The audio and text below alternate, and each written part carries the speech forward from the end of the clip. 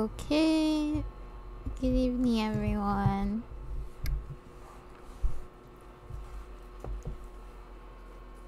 I apologize for not being able to stream for the past week.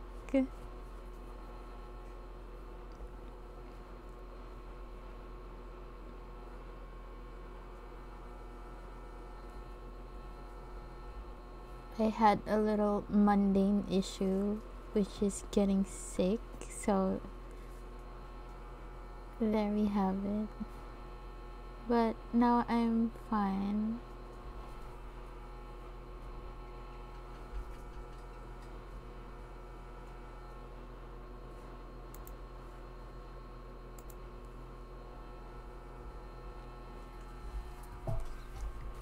Okay, so now we are going to finish our playthrough with Rebecca's chapter because that was really long. We weren't able to finish it the last time. So I think this would be somewhat a shorter stream because our goal for tonight is to just finish Rebecca's chapter and hopefully not kill her.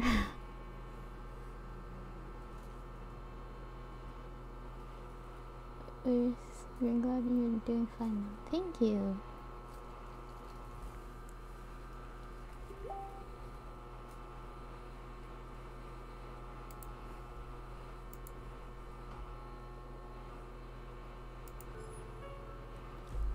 So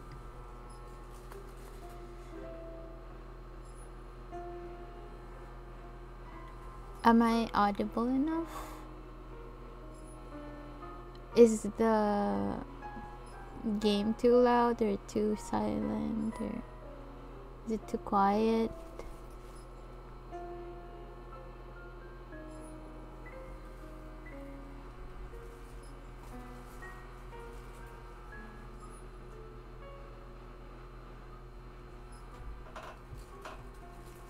Who's excited for today's stream?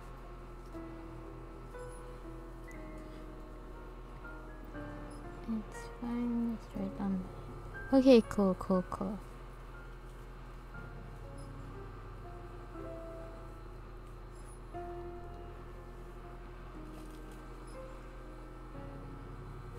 Okay, let's start.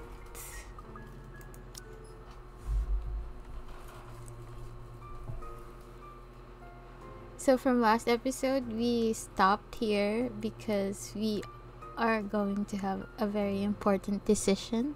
We are currently at Rebecca's school where she teaches. I forgot the name, but here we go.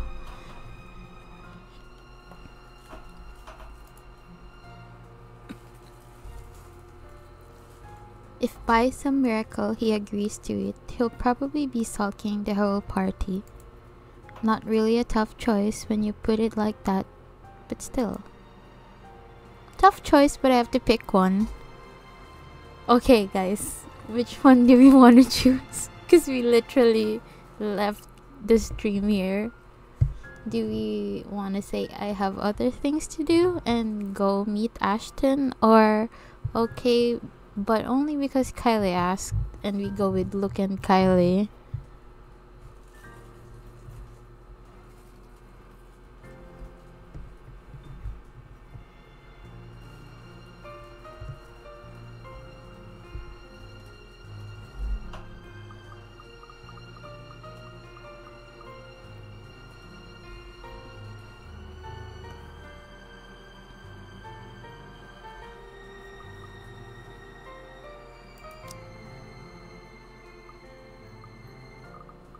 That's a tough choice. Yeah. Okay, so far the highest relationship is with Isabella.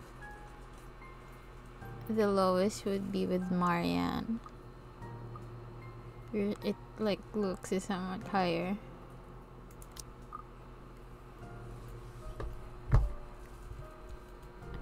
What do you guys think?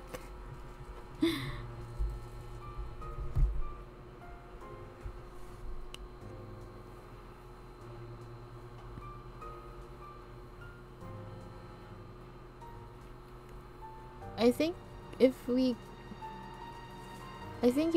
go with like Ashton's, we would have the talk about the ghost though. I guess second choice.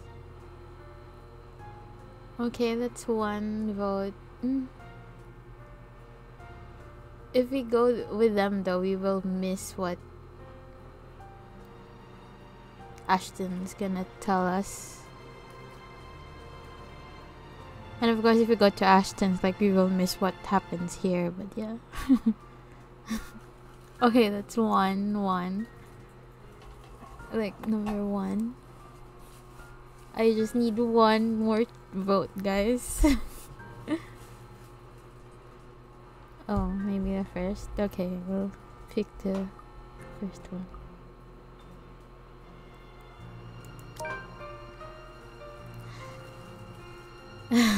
You changed your mind. Though, when you look at it closely, it isn't such a difficult decision to make. First and foremost, no matter where I look at this, it is inappropriate to some degree. Disregarding Luke's honest intentions, I've only known the man for a grand total of 2 days, including today. If I'm going to be thoroughly specific, I'll give it a grand total around 10 hours. By all means, that's not enough reason for me to join them for dinner, even if he says Kylie is the one who requested it. To other people, it won't appear as innocent as he makes it out to be. And if there's one ugly thing about this city, it's this place penchant for inane gossip. One little spark, it'll spread like wildfire. Who knows how far it'll go, how many ears it'll reach. What if Ashton hears about it? I'd rather not think about the consequences to that. I've got enough on my plate lately as it is. Being at the center of a rumor mill along with this man, in whatever form it takes, sends unpleasant chills down my spine. Oh, hello. I kind of forgot what happened last time. My answer must have already shown in my face as Kylie's smile immediately dissolves into a pout. You're not gonna join us, are you? No, Kylie, we won't. Sorry, Kylie. I'm sorry, Kylie. I'd love to, but I have other things to do. Another time, maybe? A friend just texted me about something urgent, and he wants to meet tonight. Just say it's a date, Daisy. A little rugrat will understand. She's not an infant. No need for blatant lies. Heat instantly crawls up my face at his baseless insinuations. Oh my god. Oh, what I would give for another chance to put a real dent on his skull. What even gave you that idea? And even if it is, why do you care? Stop sticking your nose in other people's affairs. Been waiting for Rebecca part 2. Oh, your face says it all, woman. You think I won't recognize those longing looks? There isn't a look, you There isn't a look, all right? Sure, whatever helps you sleep at night, Daisy. You already have a story written inside that head of yours, don't you? Oh, please. It's not that interesting. The color of your face does suit you, though. Matches the hair. Well, come on now, Munchkin. I'll just buy you an extra glass of that parfait. With extra strawberries? I'll get you a basket full if you want. As long as you behave. And no complaints if they don't have enough syrup again. Deal? Deal. Have fun with your date, Miss Pink.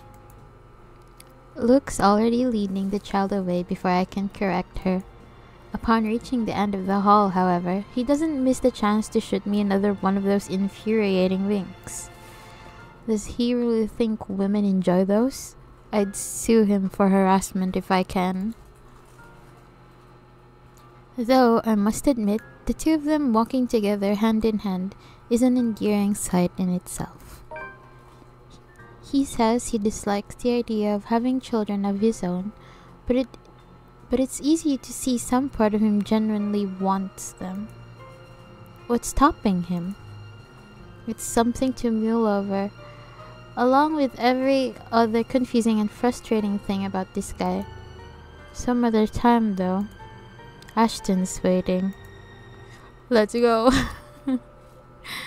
His car's headlights have been left turned on, illuminating the otherwise empty parking lot. If it's like that, this is probably going to be a quick visit. Although our landlady would probably have a few hundred words to say about this before letting it go. Not many in this complex own a vehicle anyway, to warrant the space, frequent use owing to this area's proximity to downtown Luxburg. No one's going to be disturbed if one car stays parked with its lights on for a few minutes.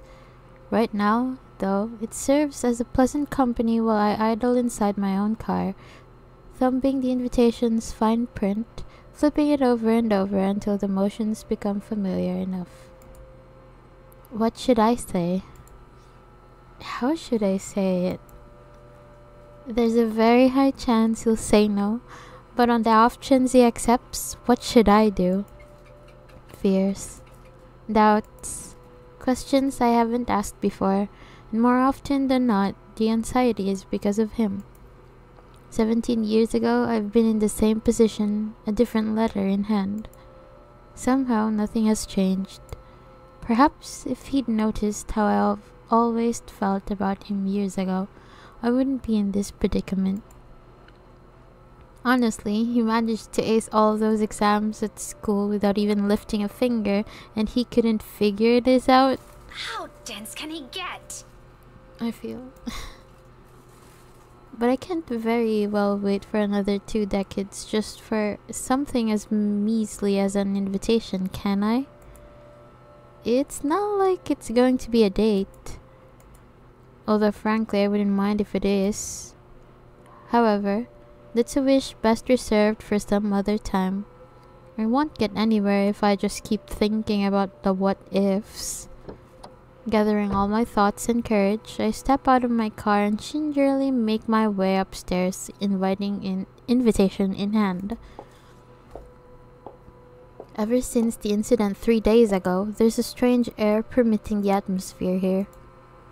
Weighted, but the sort that slowly trickles through you until the burden of it finally bogs you down with some kind of disquiet.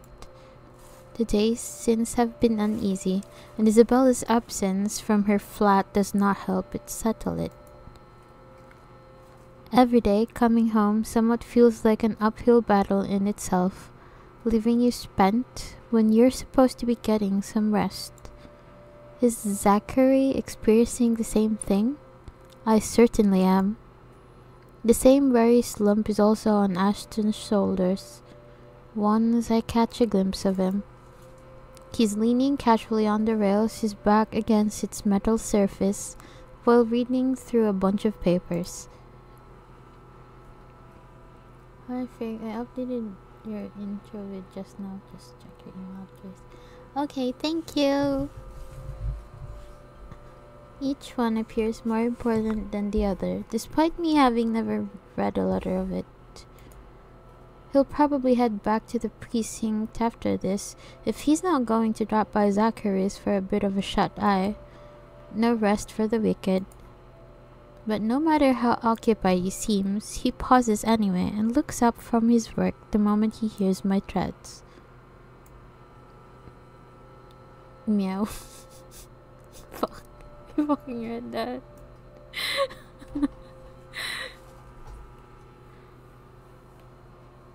Hello, Sycamore. He raises a hand in greeting as a small smile spreads across his lips. Exhausted as I am, I can't help but return it to him. What brought you here? He hums something inaudible, neither an answer nor even a vague hint, before he turns his attention back to the papers. For a passing second, I thought he'd ignore or evade the question like every single time I've asked. But then he shuffles the documents back to a binder and sets it aside with a huff. It sounds More fatigued than I've ever heard from him recently. Either there's simply too many things keeping him busy at once, or his investigation isn't going too well. Maybe even both. Just work. Just work? Do you expect me to believe that? In a way. I didn't think an important contact ditched me and now I'm stuck would make for a cool alibi. Did it work? As if there's going to be any difference. You're still a dafty. Anyway, do you want to come in? But if you're going to hang around for a bit, you better turn those headlights off. My landlady's one hairline away from banning you off this place, you know? Stop taking the piss out of her. She's a nice woman. When she stops taking the piss out of Shirley, maybe I will. You and your bloody car.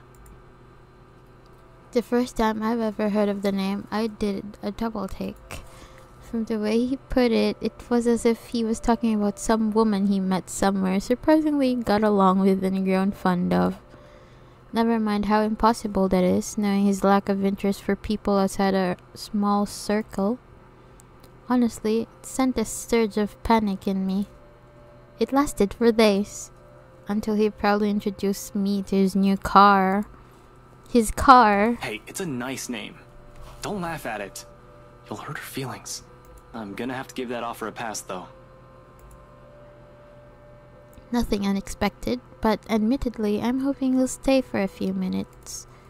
Suddenly, asking him to accompany me to some housewarming party is starting to turn into a bad idea. If he can't even be bothered to spare a second of his time to his friends, what more if he has to stand some hours in a room full of strangers? I need to get going. I just dropped in to check on something and... His words trail off, cut mid-sentence on purpose, leaving it for me to comprehend the rest of it. At the same time, his eyes shift momentarily towards the door closest to us. Isabella's unit. Eerily quiet now in her absence. The instant his lips curve into a small frown and his shoulders tense, I know work is far from his reasons for being here. Being all too aware of that idea alone summons another dull ache straight into my chest. Like every time, every single moment, he affords her the attention he can never seem to spare others. While it is a worry better left for a different situation, it twinges the heart nevertheless. Is there a problem? Nothing of note. Abigail just wanted to ask her a few things. Hello, Mr. Osa. Why do I have to fucking read it like how you guys write it? It's related to that incident with Cooper. You heard the one. Hold on. She isn't in trouble, is she? No, I don't think so. Not as far as I know. And do you really think Scaredy Cat can do anything like that? Don't be jealous right now, Rebecca. True. True. It's just an off-the-record thing, okay? Abigail wanted to confirm something. She knows I'm friends with someone working at BRC, so she asked me. Apparently she isn't getting anything from that company, as long as the red tape's in the way. It's nothing urgent, though. She isn't answering her phone again, so I thought I'd check myself. I can wait until she gets home. If she comes home soon. The last time I saw her was 2 nights ago. His demeanor immediately changes. Despite his careful attempt to appear nonchalant, his eyes scream of an unspoken worry. It's almost painful to see how much he tries to hide it, especially in front of someone he has known for years. What? Did she take a vacation or something? No word from her, unfortunately. And I don't think she'll go on a trip without telling us. It's been 2 days. 3 if she's not going to show up tomorrow either. Do you think we might have to file a missing person report? I hope not. But let me know if anything happens. You know how to contact me. I'll see you later, Becca. Ashton squeezes my shoulder, light as he can, before stepping away and heading straight for the stairs. His way of offering comfort in the middle of this little mess we've found ourselves in. But amidst all this, a tiny voice at the back of my mind nudges at a memory. Something I've forgotten, and the very reason why I've chosen to return home early. He's made it 4 steps down when realization kicks in and awareness of the envelope I've been holding returns to me. Panic rears before proper words can form, or I can think about the situation. Not a second sooner, I'm calling after him. Ashton, wait! He halts, one foot already down on the step, when he turns to me, raising an eyebrow in question. Yeah? And of all times, it is in this moment when I falter. The adrenaline from the earlier panic suddenly recedes. All of a sudden, none of the things I've prepared to say will take form, and I'm caught between simply forgetting about this or just blurting it out to him while hoping for the best. Should I even? Tomorrow afternoon, do you have time? Or forget about it? I want to say tomorrow afternoon, do you have time? Let's say that, because we don't want to be a pussy. There's nothing wrong with trying, I suppose. I'm not going to lose anything if he says no, which frankly has a very high chance of happening than the opposite, though the thought still doesn't prevent heat from crawling up my face and send my heart racing. It's better to get this over with before my throat closes up and I lose my nerve. Tomorrow afternoon. Do you have time? A small frown is already on his face. I already see where this is going and what he is thinking from that alone. Yet, for some foolish reason, I continue, hanging on that tiny glimmer of hope he'll say yes if I present an argument good enough for him. That depends. Why? Well, you see, someone sent an invite for a housewarming party, and I thought you might want to... Rebecca, I'd rather stand on the messy end of a gunshot. You know that. I know, it's just you're one of the few people I can count on with things like this. That's cool, I appreciate the thought, but really, Zach's a better companion. Gatherings like that just aren't my cup of tea. It did cross my mind, you know. If he isn't busy with his freelance work, I'd probably ask him too. Actually, you two would have been spared if Isabella was here, but... Why not just skip out on it? The world's not going to end if one guest doesn't show up. Trust me, I'd love to. But I promised Mom I'll be there. Still can't say no, huh? Like you're any better. Besides, the person who sent this is an old friend of Mom and Dad. If it's important to them, why not? Though, who would have thought, huh? The famous Evans heir used to be tutored by my parents. Apparently, we also met before. Wait, who? Evans. Hannah Evans. Well, she's already married. She goes by Hannah Wright now. Remember the couple who bought the mansion Isabella's selling? The same people? As far as I know. Unless I misread their address, or there's another Hannah Wright in this city that we don't know about. Let me see that. Without waiting, he walks closer and takes the invitation off my hands. Gently, but with the same force of urgency in his voice. I don't know what he finds in it, but his eyebrows draw together as his eyes scan through the little lines of text printed on a small piece of paper. His hold on the envelope tightens with each pass, and by the time he has finished reading, his mouth has formed into a thin line. You never mentioned this. We met just once. Or at least, that's what Mum told me. Honestly, I can't recall anything from it. Otherwise, I would have told you about it.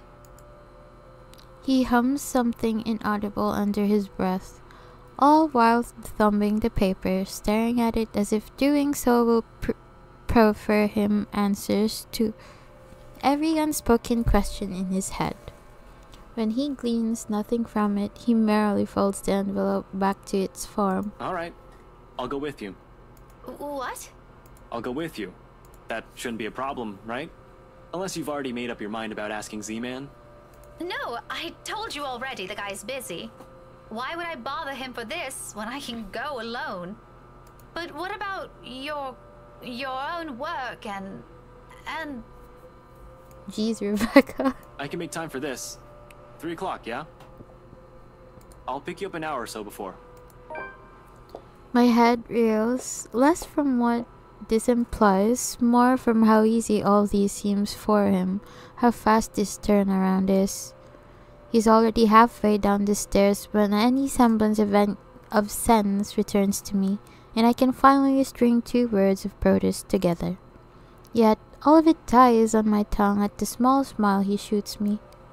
He disappears from view seconds later, his footsteps gradually fading as he descends the stairwell, until all I can hear are my own shallow breaths and heartbeat, loud, pounding hard against my chest.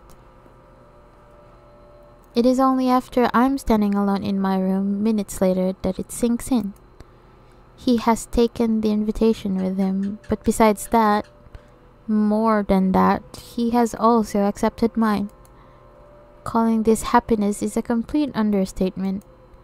For now, looming thoughts of the mansion and the woman lay silent at the back of my head. October 28th, Friday. The night wears on without further incident, despite the great number of thoughts swimming inside my head. Come morning, there's only a hush, a strange sort of stillness unlike the ones greeting me every morn.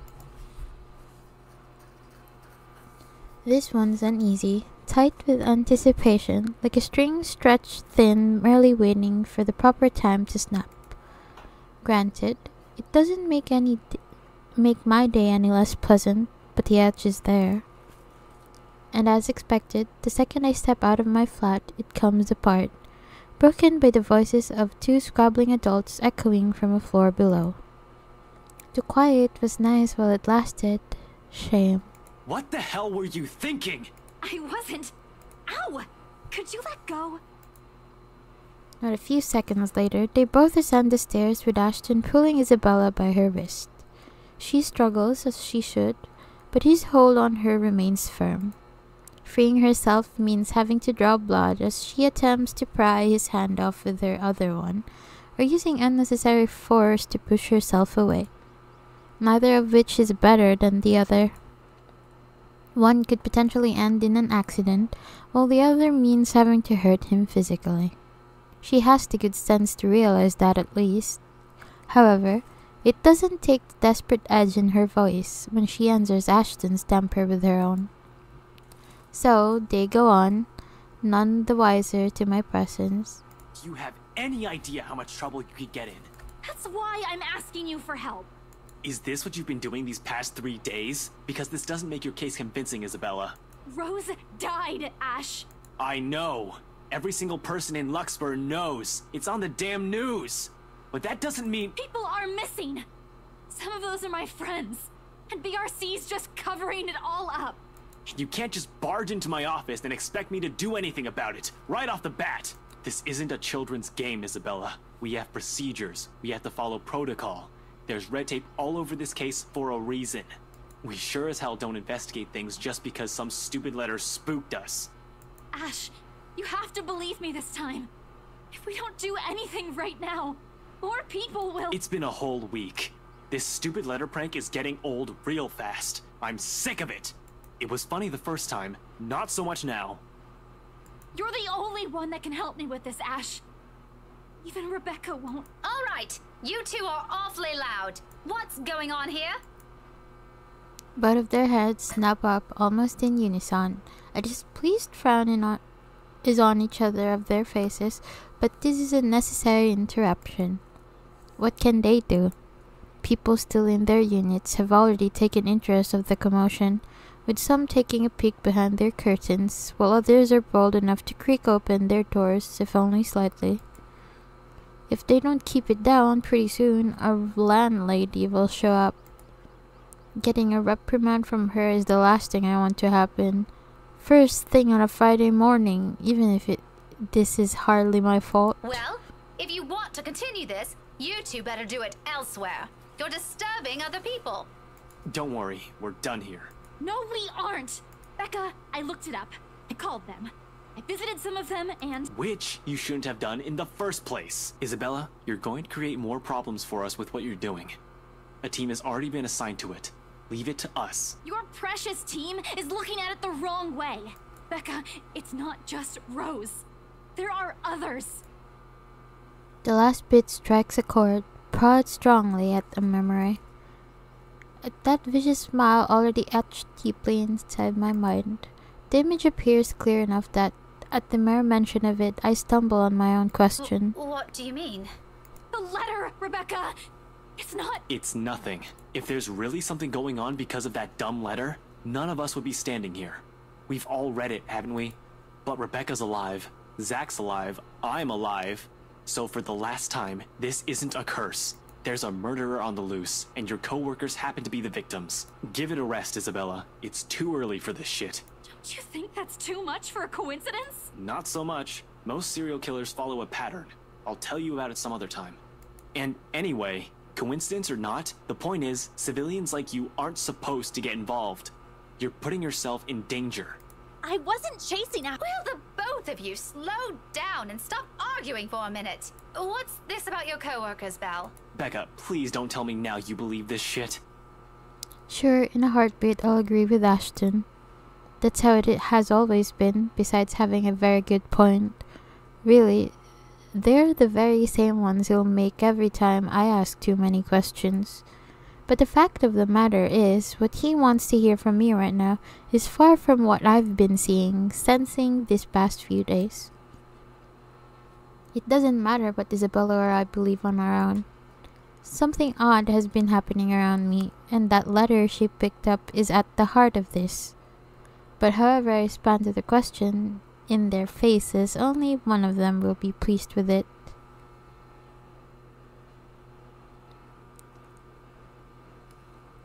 I wanna say I might have seen her, cause that's the truth. I'm gonna go with it. I'm not even gonna ask.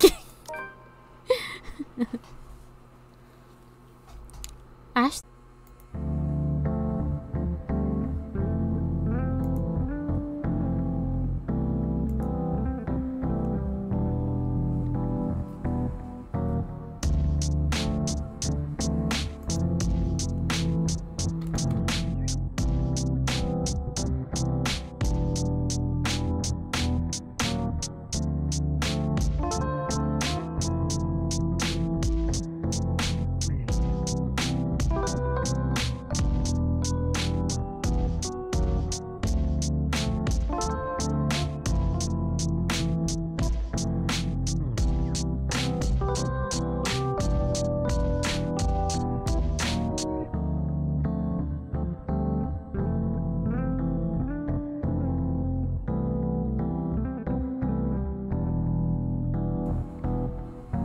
Hello guys, I'm really sorry about that. Something happened.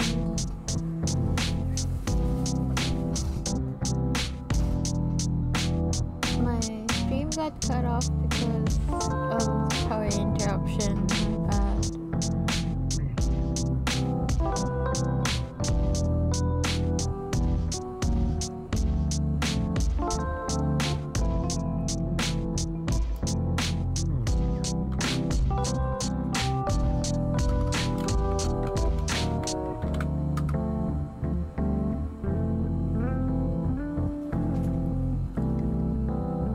Did I lose electricity? Yeah.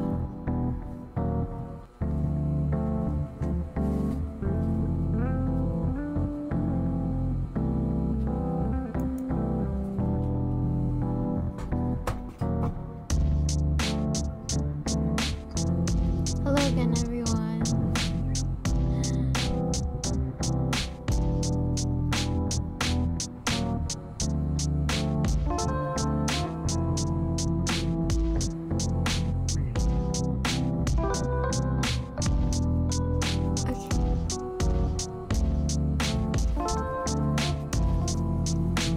In a second.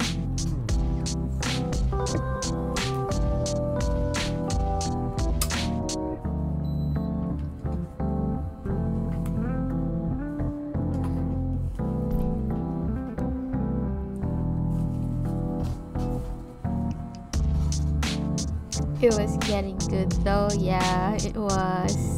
But don't worry, I did get to save where we left off.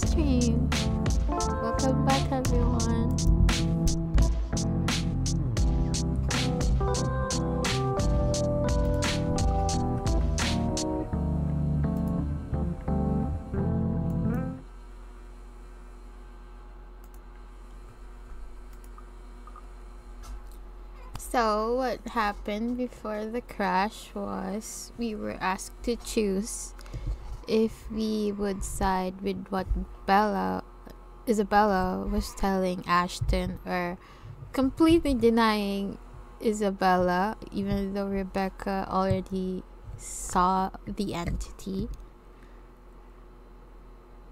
and go with Ashton's. But I chose Isabella's side, okay? Because we're all going to tell the truth here. So, there you have it. Rebecca will tell you what I mean. Imagining the look his face doesn't take too much effort. His entire posture shifts the moment my reluctance shows. Shoulders tensing, brows furrowing, eyes gaining a sharp edge. He's already bracing himself from disappointment. It will be a disappointment. Not in a million years did I ever believe I'll be saying this either. I might have seen her. The woman Belle's been telling us about. The one she said she saw in the attic. Both of them stare at me like I've grown an extra head, and for a few moments Ashton looks as if he's about to have a fit. A pause dreads at its heels after, a silence thick enough one can almost hear a pin drop. You're kidding, right? Do I look like I'm joking? Really, Becca? Not funny. Ash, I'm not lying. Why would I lie about this? Yeah, why wouldn't Rebecca lie about this, Ash? It's been this way since the film fest. The past few days have been really odd since we read that letter. Last night, you mentioned Zach hasn't been acting like himself. Maybe you should ask him too. Or maybe you're all just feeling under the weather. I'm not sick. Don't you think I'd know that by now? Becca, you're starting to sound like Scaredy Cat. Give me a break. Why don't you? I'm sorry. I'm so sorry, you two. Isabella's voice cuts sharply through the conversation, abruptly putting an end to the brewing argument. It's all my fault. I can't read. This is all my fault. I was only hoping I could fix this before any of you. I'm sorry for dragging you all into this. She breathes in, deeply studying, and in that moment, something falls behind her eyes as she looks away. I'll fix this. I promise. A quiet resolve. The same one I saw in her that night from 3 days ago. But this time, it burns brighter. Even Ashton wavers at its sight. When she looks him straight in the eyes, gaze unflinching, gradually his grip on her wrist loosens. Belle, there's nothing to fix. The problem is... Just this once, Ash. Her voice, though small and lacking any force, stops him. Along with it, every sound, every noise dies around us. A hush descending as if the world is waiting for her words. You don't have to come with me. But if I don't do anything, I am going to regret it. She lays a hand atop his. Gentle, pleading, almost intimate if one does not consider the circumstances we've found ourselves in. Please. Ashton will never tell us so, will never admit it even to himself, but it is in that short second that his own resolve breaks. The moment the hard edge in his eye softens, and he relinquishes his hold on her, letting his hand fall limply to his side. Wordlessly, Isabella steps back and runs off, leaving only a muttered thanks and a small, lackluster smile. Only after the last of her footsteps fade away does Ashton move, breaking the silence with one of his sharp exhales before reaching up to pinch the bridge of his nose in a gesture of frustration and surrender. Did you really have to tell her that? What do you want to hear from me then? That everything's fine? No, I want all of you to stop putting these ideas in her head. None of it is helping. Never mind. Don't worry about her. I'll bring her back here. He's already poised to leave when my own instinct takes over. I reach for him, gripping his elbow with the same unyielding grip. The action prompted by voices whispering at the back of my mind. He's already made it clear he's not going to believe me, but he deserves a word of caution. Who knows where all of this will take us, how all of this will end. He shouldn't be caught off guard, beliefs notwithstanding. Ash, I know you don't believe in those things she's saying. And you know me. I'm less inclined to believe in those things as you do. But I've seen something. There's something strange going on here. You don't have to buy it. If you don't want to listen to me, fine. But please, try to hear her out. It's bad enough that Isabella goes off like this without telling anyone. I'm just worried something might happen to her if she keeps at it. Talk to her, okay? As if she trusts me enough for that.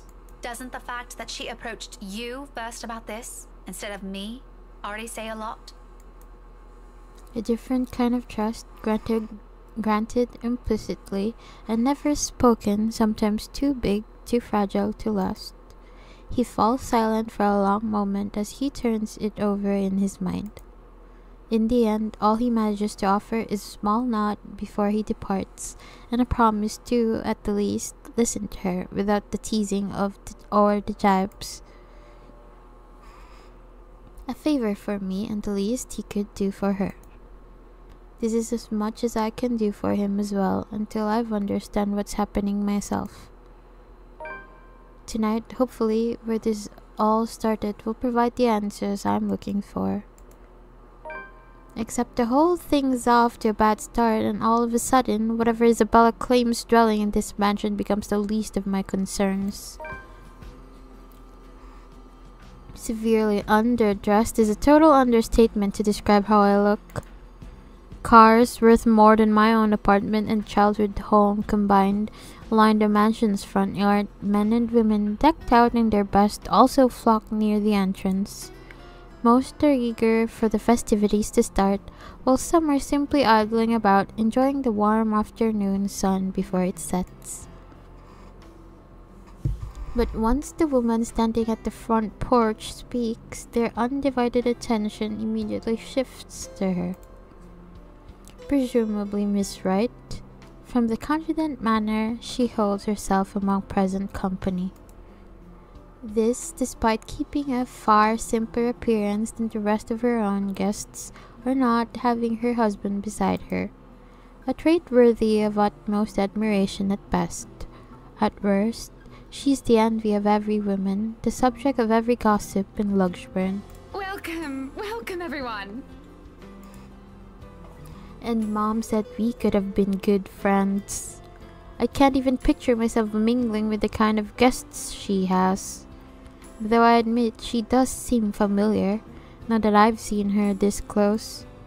Memories of sitting in a vanity not mine, being dressed in clothes too fancy for my tastes. They flit briefly in my mind, until her cheerful tone rises above the buzz of her enraptured audience again. Please, make yourselves at home. I wish I can share her enthusiasm, really. But being surrounded by all this extravagance, for the lack of a better term, merely makes me dread how the rest of the night might go. Also knowing there might be some truth to what lies inside the place helps drive the unease further by a notch. Ashton, on the other hand, Be careful with Shirley, alright? for someone who abhors gatherings like this, he already seems right at home, standing with an air too lackadaisical as he watches the valet drive off with his bloody car. Can't you at least act with a bit more shame? Becca, if I find a single scratch on Shirley, there will be hell to pay. Those guys know what they're doing. They're handling cars worth more than your precious Shirley. My disdain has likely shown beyond the tone of my voice, quite possibly in the form of a grimace. He chuckles, a rare moment where mirth and amusement dance across his features. Try as I might to pull up a stern glare, I can't help but join him instead. There's something in the lightness of it, in how easy this kind of interaction falls into place when we don't let feelings get too involved. in spite of being stuck in a situation we're not fond of. It brings back memories. However, the moment doesn't hold. All of a sudden, Ashton grows quiet. Chief? An odd expression flashes momentarily across his face, though he blinks it away before I can figure out what it is exactly. Ashton, what's... Sorry, Becca. I just saw someone I need to catch up with. Longtime friend. It doesn't help but he isn't even making an effort to spare a glance my way when he answers. Instead, they're focused at some point in the crowd. His gaze darting between people walking past us until a small frown forms in his face. Oh wait, Ash! What about... This won't be long. Be careful while I'm gone, okay? I meet the smile he hastily throws my way with a frown of my own. What does he mean by that? But before I can ask already, he has turned his back from me and is walking away, with a single explanation whatsoever. In some desperate effort, I tried to catch up to him, if only to know what warranted this sudden departure and his odd warning at the end. Hey, be careful! About what Only for my attempts to be interrupted by a muffled ringing from my pocket. Mom's cheerful voice greets me as I answer. Yes, I'm at the party already, Mom. Yes, I'll say hi to her if I can. The conversation itself doesn't last long. Just a simple hello, a reminder to enjoy the party, and to send their regards to their old student. But when the call ends and I get to look up, Ashton's already heading inside. With a sigh and admittedly a little disappointment, I tuck my mobile back into my pocket and follow after him. So much for a date. Even with familiar company, this is somehow shaping up to a terrible evening. The party hits full swing an hour later. With the host opening remarks given, still no sign of her husband, the poor woman, and the guests promptly fed, the band shifts the melody of a livelier tune. Soon, laughter and the rhythmic tapping of shoes fill the room, all in accordance to the lifting strains of music. It seems fun, I admit. Fascinating at certain moments, the flurry of dancers making the music their own, almost with no care in the world. If I weren't so indisposed, I'd have joined the crowd for a song or two. Gonna work for now, just gonna... Okay, eat well. There isn't a lack of invitations anyway, plenty of them in fact, with some asking more than once. It's only my stubborn refusal that prevents me from joining them. And I can. A single nod is all it'll take, and the evening would have been far enjoyable for me. But pride and my own silly hopes, the thought of being seen with one of them by him curbs that, as much as I hate to admit it. It's a hard truth to swallow, especially when they're the very person at the center of it makes denial difficult. Can't even spare a minute of his attention or a single glance at me the whole evening. Hell, Zachary might have spoken more words to me. The big guy's busy covering the event to boot. But at least he manages to slip in a conversation or two between takes, or a small wave of his hand when he passes by. What's Ashton's excuse? He's been flitting in and out of sight the whole time. One moment he's hanging around a small group, in another he's hovering around a string band. Just a second ago he's wolfing down some deviled eggs with the buffet table, a glass of wine in hand. The next thing I know, he's gone. If I didn't know any better, I'd say he only agreed to come with me for another reason. I swear, the next person who asks, I'm dancing the night away with. Ashton can go fuck himself. You would catch his eye a lot better if you wore nicer clothes, don't you think?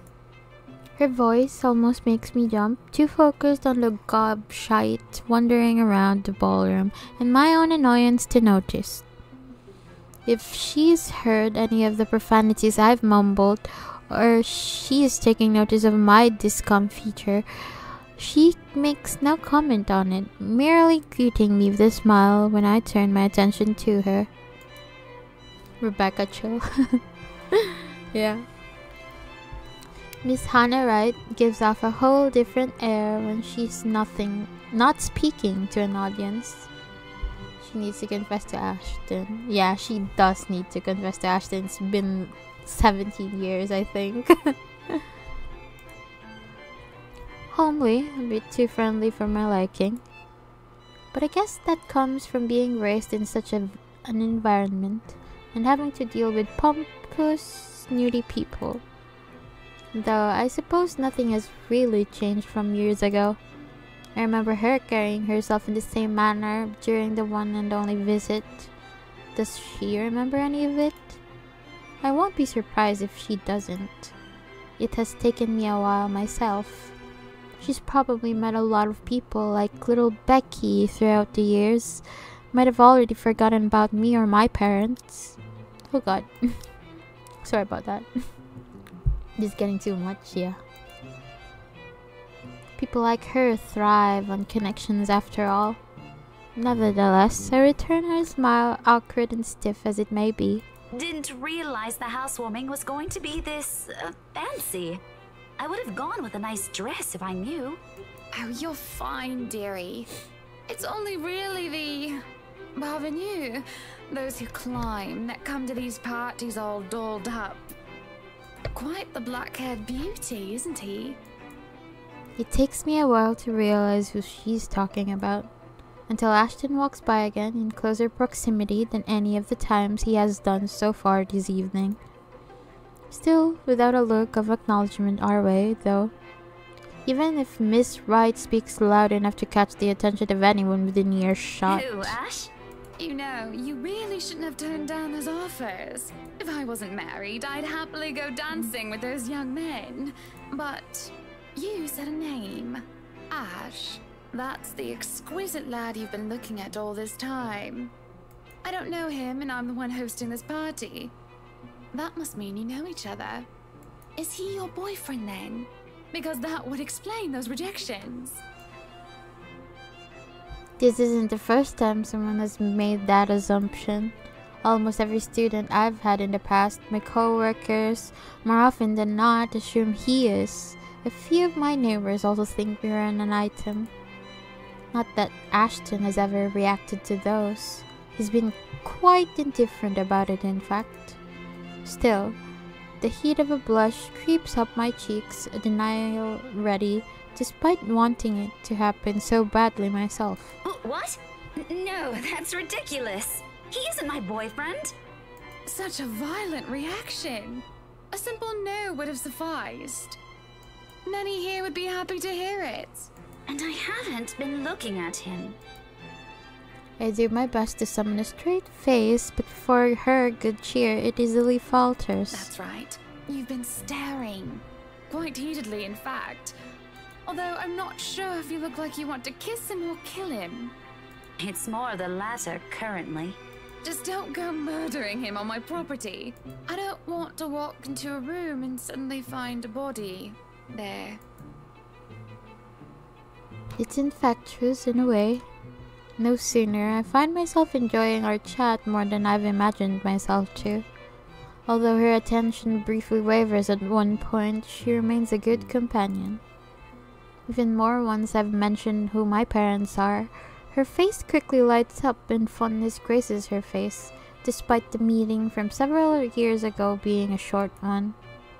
But of course, there are some things we really can't avoid talking about. After all, it's one of the few things I remember her asking me the moment she spotted little Becky in the room. Do you have a boyfriend? In retrospect, it's an odd thing to talk about as children when there are loads we could have started with. Yes, oh, I remember you! You were the cutest little thing with glasses!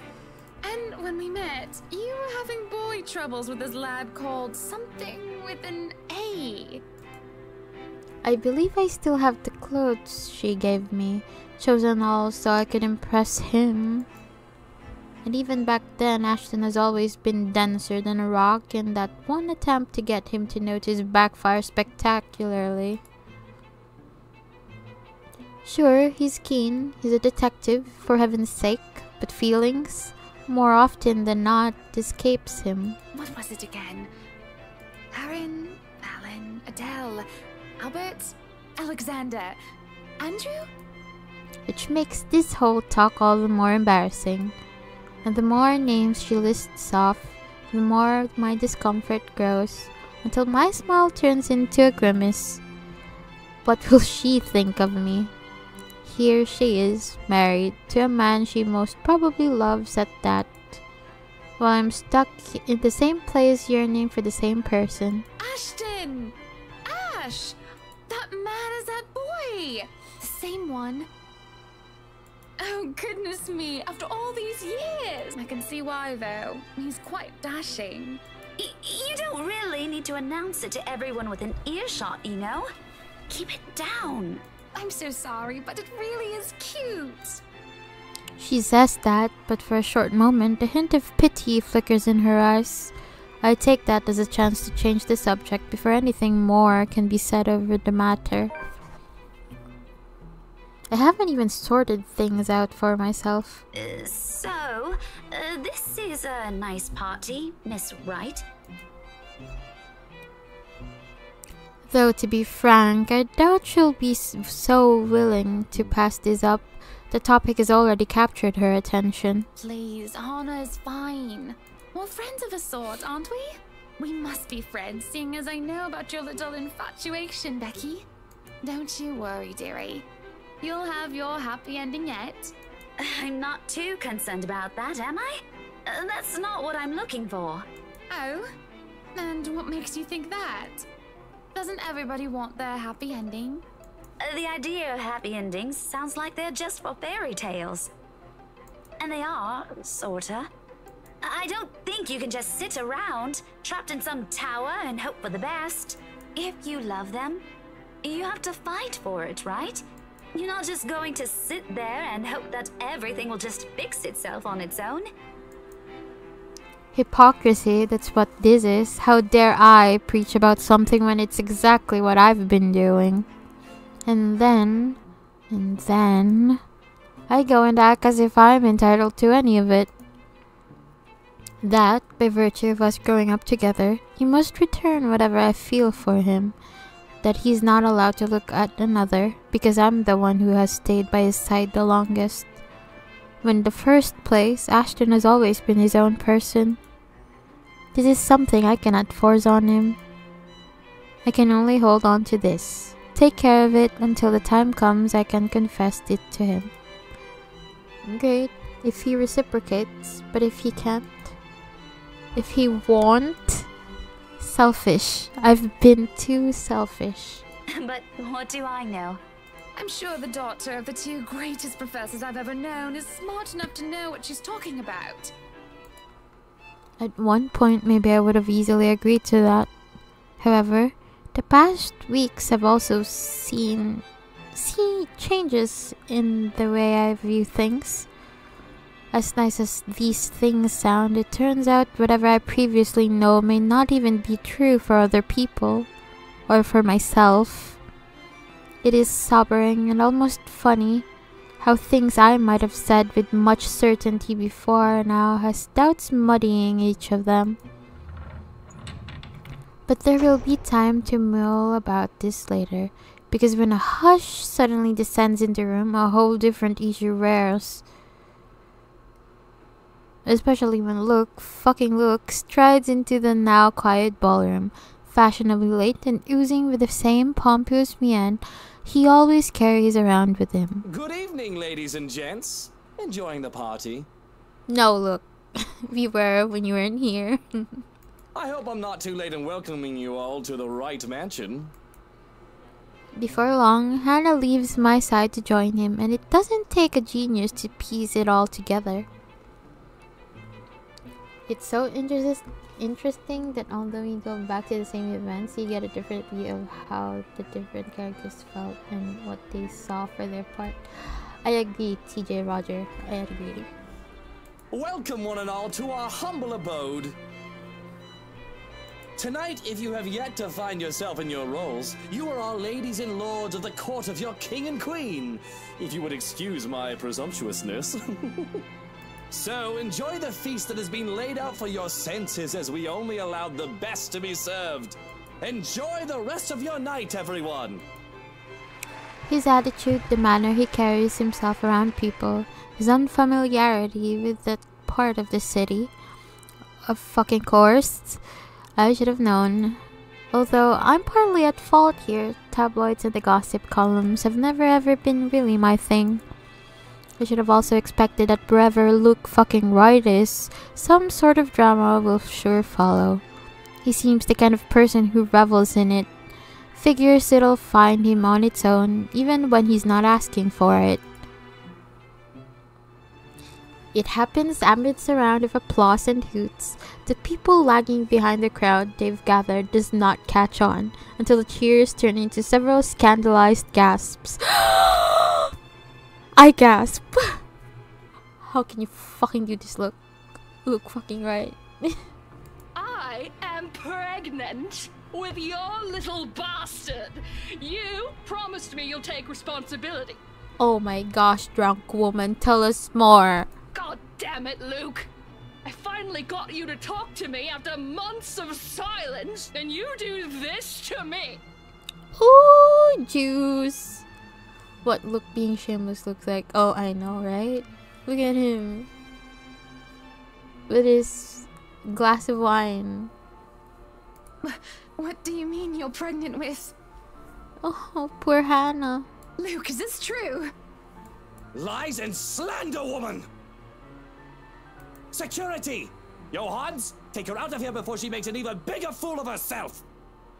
As if he has not flirted with and met Rebecca before Rolls Eyes. Yeah, I know. No, you do not do this to me. Ugh, fucking... I was so ready to leave my stupid oaf of a husband. Oh my god. I told you to leave that damn wife of yours. Look at her. Does she look like she wants a baby? Does she look like she could take care of a baby? Wow, that was so intense. Like, we've seen this before, but seeing it in Rebecca's point of view is something else. The commotion doesn't go further, despite the drunk woman appearing like she has plenty more venom to spill. In a little while, security shows up, escorting her out, apparently. She's the chief inspector's wife too? Oh my god. The one that's been flirting with Hannah, right? They are so effed up. As if this whole thing can't get any more fucked up than it already is. You tell me, Rebecca. What a mess. But the damage has been done, and beyond the repercussions this'll bring, I'm more worried about Hannah. Me too. Let's go to Hannah. Maybe Luke too. In part, I've seen the man that hides behind his self-importance, and it is someone who cares for the person who stands beside him. I don't care. He's a cheater. No matter how questionable that is now. After all, no anger is worse than that of a scorned woman. And Hannah? Well, as refined and well-mannered she is in front of their guests, I'm not sure if she'll be all too willing to tolerate this. Her party, her home, her husband, and the woman has just dared to walk over it. Yet, when I glance at her, there's only defeat, a weary slump on her shoulders, and a certain depth to her breathing. Like the fight has already been drained out of her long ago. I don't know since when this has been going on. I don't know either of them well to judge for myself. I'm simply an outsider who happens to have some kind of connection with both of them. But the air of a person who wishes for respite. It's all too easy to see it in her as she quietly watches the commotion carry on around her. In a moment, before I can think it through, I'm pulling her to the side and waving Zachary over to us. Becca, this is a real Yeah, Zachary, I agree. Oh, hey, Miss Wright. Hello, Zachary. I told you to call me Hannah. Did I not? Yeah, you did. Admittedly, this air of familiarity between them catches me off guard. It won't put it past Hannah. Her standing in society compels her to keep appearances, to be nice to everyone sort of thing. Well, Zachary's growing client base sometimes calls for rubbing elbows with the rich and famous. Although, from the way it appears, this one seems to go beyond maintaining a facade or work. I wonder how this friendship came to be. I'd ask, but we're starting to attract some curious eyes. Most of them are probably searching for more gossip, something to add fuel to the fire. Thankfully, no need to explain it to Zachary. He's aware of the situation all too well. So, this is what you called me for? We gonna get Hannah out of here? Yes, Zachary, please. That'd be great. Soon, he's leading the three of us out of the ballroom. Anyone who dares speak or approach on our way out, I shut down with a sharp glare. In a few steps, we're out, away from the commotion and the suffocating tension. I don't stay along with them, though. Even if I want to, Ashton's still somewhere in that crowd. I've got to go back for him at the least. No matter how much the idea of that alone sends an unpleasant twinge in my stomach. Hey, I gotta go back in there. Completely forgot my bag like an airhead, and I'll see if I can tag Ash on the way out. You'll be fine here, right, Hannah? Not to worry, dearie. I'll just be right here. Zach will be with you if you need anything. Besides, it seems Zachary can handle this without another person helping out. In fact, for some reason, I've got this strange impression I might be intruding on something if I elect to remain. Better to entrust this with someone she's comfortable with. And though it might be a little inappropriate considering what has transpired, a smile worms its way to my lips as I leave. Good on them, I suppose. Chatter has exploded throughout the whole ballroom once I return. Worried murmurs, clicking of tongues, and inappropriate gossip filters through the thick tension in the room. Most of them haven't even left the premises and they're already talking about it. Tomorrow, it'll be on the news for sure, in every local broadsheet and tabloid in Luxburn. No wonder looks knee-deep into damage control. With the scandalous woman gone, he has turned his attention on the media covering the event. Though so far, he isn't faring well in the cleanup department. Now, people, we all know the drill. I'm sure you're all itching to get a start on those articles. Good thing Zachary isn't here. I can't imagine a man of his temper and dealing with someone like him. But if I read one word, see one picture about this come morning, even a single shot of the bloody wine glass the harlot held, you will all lose more than your jobs. Luke's diatribe goes on for a few minutes, after which he excuses himself out of the area. There's a brief lull, a reluctant pause, before the place comes astir again.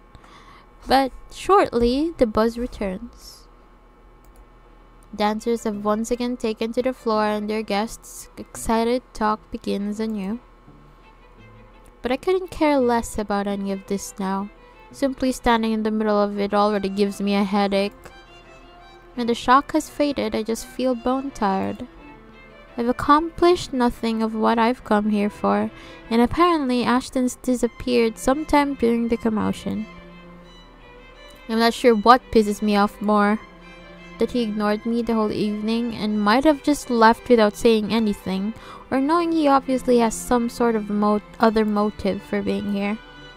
Can't he at least trust his own friends for that? He didn't have to lie to me. It's the last straw. No longer in the mood, I grab my bag and head out, more than ready to end the disastrous night as eerily as possible. As it turns out, the night isn't done with me yet. Because no sooner has the porter closed the door behind me, I find myself standing alone in the foyer with one look right. No sign of Hannah or Zachary. Just him and the agitated clicks his shoes make while he treads around the empty room. Away from the media's prying eyes and their guests' judging stares, it's easy to glean how much this scandal has him shaken.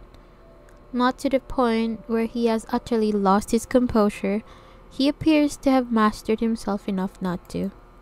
But an ample opening is there for a nervous edge to show on the lines of his shoulders. What do you know? The man is not as tough as he makes himself out to be. Sure, I've seen this before, briefly in that 1 second in the hallway at school. It's a strange matter, however, to witness this out in the open. Behind closed doors, this is the real look right. Though maybe that's because he hasn't noticed my presence yet, busy as he is with thinking. If he's aware, I doubt he'll be acting like this. His pride is one thing he will always wear with him. Even now, when I place a gentle hand on his shoulders and he whirls around to face me. There's a second long moment of anger flashing across his features before it dissolves into confusion. He tucks it away as quickly as he can, but it does nothing to change the impression I've built of the man in my head. Daisy, must you be everywhere? We've only met 3 times, Luke. Quit the dramatics. Besides, shouldn't you be aware of who gets invited to your party? If I was, there wouldn't be any of that scene tonight. That munter wouldn't even get an inch within this property. I'd banner off Luxborn if I could. He probably pawns everything off to their servants and Hannah. Pompous, elitist douche. Did you just come out here to lecture me about it? Because, Daisy, I can already feel one coming tomorrow. I don't need to hear one from you tonight. You are a very unpleasant man. So I've been told. Will that be all? If so, I suggest you go back and join every bloody goss in that room. Not everything. As unpleasant and frustrating talking with this man is, he deserves the benefit of the doubt at least. The questions and criticisms aren't lacking, of course. But right this instant, there's only one that comes to mind. Okay, what should we say? Do we ask him if it's true? Or do we say that he should be with his wife?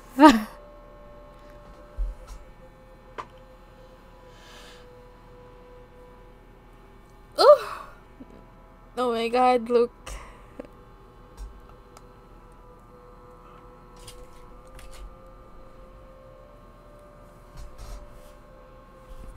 Oh, there's something in the journal. 29.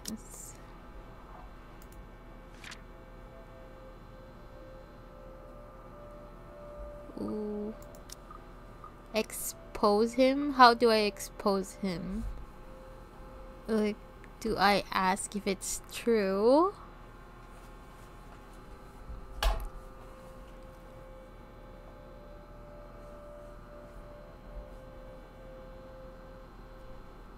Oh my god. This is so weird. Oh, so like the friend bar is this like thing. Let's say, cause it seems like he doesn't care. Ask him about the incident. Okay. Is there some truth to it then? What do we do? Oh my god.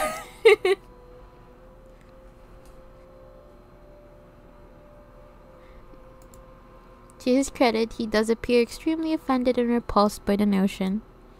His mortified expression alone answers the question, but I want to hear it from him, even if he takes nothing short of a derisive tone just to answer that. 1. Yes, we answered 1. Daisy. Oh, Daisy. If you believed every scandal that came along, I'd have 100 children already. Do me a favor and give me a break. I get enough of this false shite from the tabloids. Well, I'm sorry for asking. I just wanted to hear it from you, douche. And now that you've heard it, does it change anything? Are we going to start seeing miracles now? A solution to poverty? Pigs flying in the sky! Is some friendly concern such a hard thing to comprehend for you? He pauses at that. Suddenly, he doesn't know what to do with his hands, and in the end, he simply stuffs them back to his pockets and sulks. I'm not too shocked it has caught him off guard. There probably aren't many people who tell him that. He's a difficult man to get along with. Zachary probably won't want to be anywhere near him, despite the man having the patience of a saint. Ashton, he can tolerate, maybe, though I highly doubt he can keep it up with Luke. Dealing with him requires more than patience. It's a huge mystery why I still bother. When the awkwardness passes, mostly coming from him, he merely glances away. Oh, he's flustered. I mean, it doesn't look like it. Maybe. I don't need your stupid friendship. Oh wow, such a loner for a rich man. Good heavens! I really want to ask how Hannah's able to deal with you. He is interested, I can tell from the frown he shoots my way. He's likely wondering how I've ended up knowing her. I'd humor him any other day, probably tease him about it, and keep him guessing just to annoy him, if I'm in a good mood. But my own patience is nearing its ends.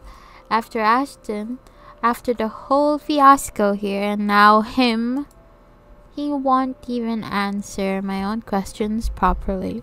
Why should I answer his?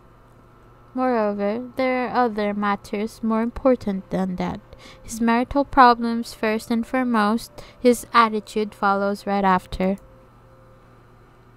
Concerns aside, I can't help with those. Those are things only he can fix, and it's definitely not bystanding around here. So, with a slight wave of my hand, I end it right there and walk away from him. Although I can't resist the urge to glance back before I leave, if only to have one last look at the man he really is. But the instant I turn my gaze on him, I see it. Oh my god! Looming, hovering over his shoulders, drawn to him like a moth to a flame. No way. Looks like the ghost has a crushie. Like the first time I've stepped inside this place in search of Isabella. He was there too, wasn't he? That man, along with his wife, and another person, Miss McCullough. And that shadow. No. A woman now. Her, no longer a dark blur. Terror rushes through every vein in my body. A crippling sensation gripping every part of me, while she stares at me with a glare filled with nothing but hate and venom. It's like staring at the eyes of a woman I have unknowingly robbed of something precious. I try to say something, a warning, but before I can gather my wits and voice it out, someone shuts the door behind me, as if to keep outsiders away from the secrets this mansion possesses. The brush of fresh air against my cheeks does little to dampen the chill in my bones. Yikes. Yeah, definitely yikes. By now, the sensation, the fear, and disquiet it leaves whenever I see her is familiar enough for me. Already, it has made a home in my nerves.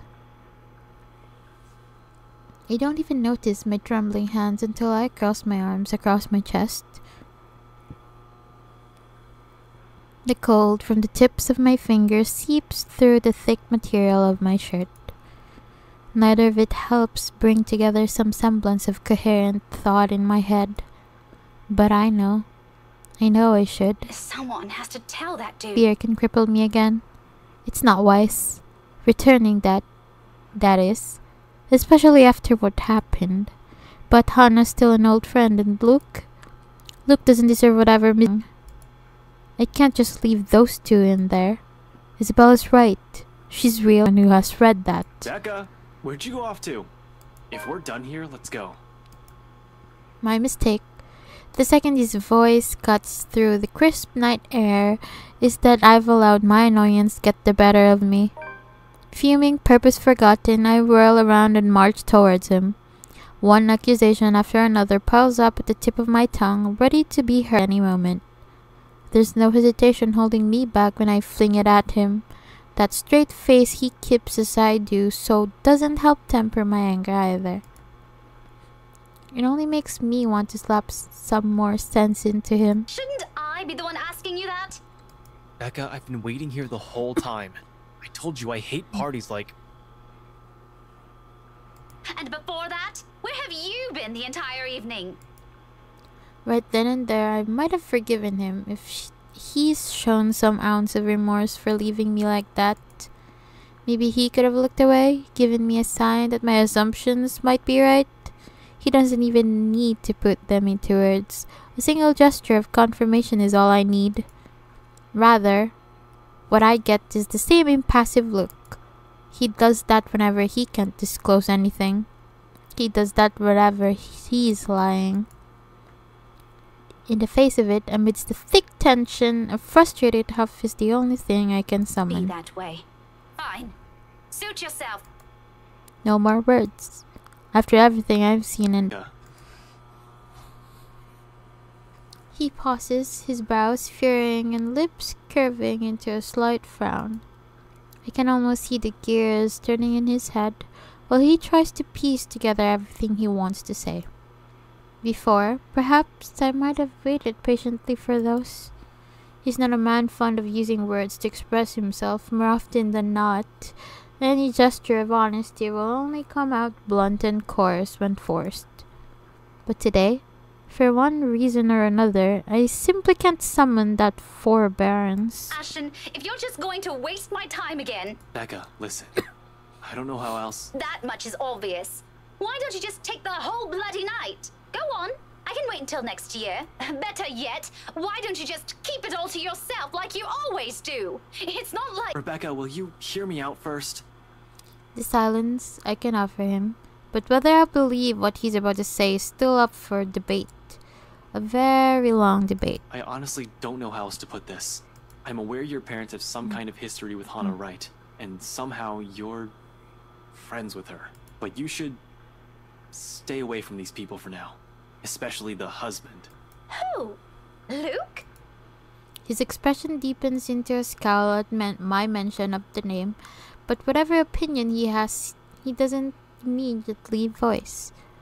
Still, something about it has greatly displeased him, evident in the stiff note his tone assumes. Yeah, he's bad news. It's my turn to frown this time. What does he mean by that? Okay, what did you choose? What does he have to do with this, or care to explain your reasons?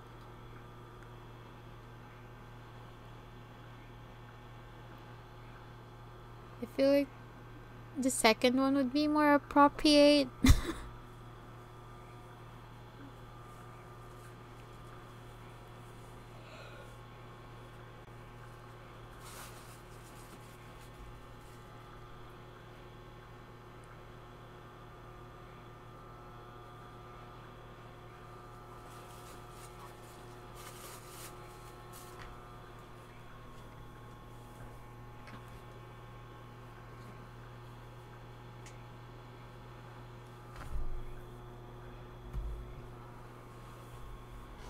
I will save, just in case.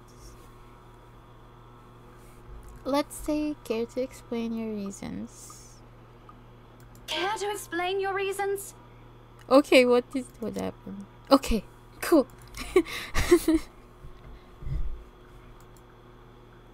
I've not meant for it to sound as harsh as it does, but anger and frustration have never been a good match in me, particularly nights like this. It's not surprising when Ashton jerks back as if I've struck him. Second? Yeah, we chose second. For a fleeting moment, something akin to hurt darts across his features, his eyes narrowing and hands closing in tightly into a fist at his sides.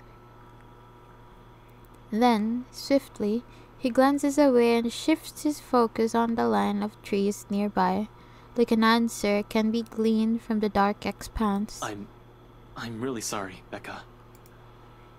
What is it for? For the party? The vague answers he continues to give? Did it include all those times before this, the year's worth of it? I don't doubt its sincerity. However, at the moment, the forgiveness he's asking isn't something I'm all too willing to hand, fierce as I am. It's frankly a wonder how I can keep myself from raising my voice at him. We'll talk about this tomorrow, and you better have a proper answer for me by then. There's a brief hesitation before I step away, a short moment of wanting to say more, of waiting if he has anything to add. He's only silent, eyes still trained at a distance. It is the last glimpse I see of him before I climb inside his car. If the door slams closed with the same force as the anger I'm holding, its sound merrily vanishes into the night, unnoticed. He follows soon after, and shortly we're on our way back to the city. Yet, even with the city's bright lights welcoming us, the dense, somber air from the mansion still lingers. The moon is almost at its highest by the time we reach Salemville. Even after our respective heads have cooled off, the atmosphere within the car remains rife with unspoken tension. This isn't a problem so easily fixed with a few handshakes. Quite frankly, I don't know what will.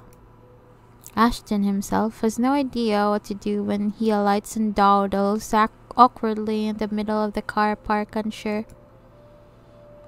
It almost seems like he's having an internal debate, whether he should say goodbye or mutter another apology. I could have driven him away, purely out of spite, the second I've gotten off. Still, old habits die hard. It's late and Ashton's flat is on the other side of the city. Irritation might still rear its head every time I look at him right now, but I'm not too cruel to put him up another long drive. Especially when he still appears as if he hasn't gotten any rest. You can borrow the couch. I throw the keys to my flat, his way before a protest forms on his lips. Although he catches it with ease, he eyes it with a wary expression and shoots a puzzled glance my way. You haven't been forgiven. We're still going to have that talk, believe me. But I'm not about to send you out on another drive looking like that. It's late. Go get some rest. We're setting aside a lot of loose ends like this, but he appears to have accepted that reason, at least in the meantime. He does give me another questioning glance when I shove past him, pulling my mobile in the process. Where are you going? I thought... You go ahead upstairs. I need to contact Professor Andrew. Andrew? Why would you... Oh, no. Please. Is this that thing Isabella said this morning? Again? I already gave her my word, Becca. I'll look into this BRC crap. No need to drag the old guy into it. Of course, he's still skeptical. It makes one wonder if he's even seeing anything at all. Figures this curse will stay away from the scuffer. But this is another loose end tonight that I can't just leave alone, Ashton's beliefs notwithstanding. It just so happens that it's one I can delve into using means other than taking a look at the mansion itself. Ashton, do you really think I still give a shite after that stunt you pulled tonight? No, but this is... I've spent so many years with him to know this is about to turn into another argument. Before he can finish it, I cut him off with a firm raise of my hand. Look, I don't care. There are weird things happening around here. And yes, it's Isabella's brand of weird. Ghostly voices, strange sounds, and a bloody woman sitting at the back of my car. You don't have to believe me. And I no longer have the patience to convince you, so just leave me be, Ashton. He doesn't push it, growing quiet instead, although I know he has a whole case of it prepared inside his head. But there's a reluctant shift in his movement when he steps away from our conversation. Short of climbing the stairs, he stops, turns to face me with an expression almost too conflicted. Are you really sure? What? That there was something? That you've been, seeing things? Yes, I'm very, very certain. Now go. And you better not break anything in there. The last time I let you stay over, it was that statuette Belle gave me. You haven't even replaced that one. The last of my reprimand goes both unheard and unanswered as he disappears behind the stairs. If things aren't as strained, he might have a quip or two about that, followed by a light banter. Instead, for a long moment, I am left staring after him. There's something in the way he asks and the nags. Coupled with his expression, the whole exchange just feels unsettling. One that doesn't fade even as I gather my thoughts and shift my focus on another, even as I dial Professor Andrews' number. And that is when it clicks. During the long wait for the professor, one stray thought emerges from the unease. Ashton has not intended for his question to be a jibe. It's concern. For what, though? For my well-being? The letter's curse? The woman I mentioned? The answers for those will have to wait, however.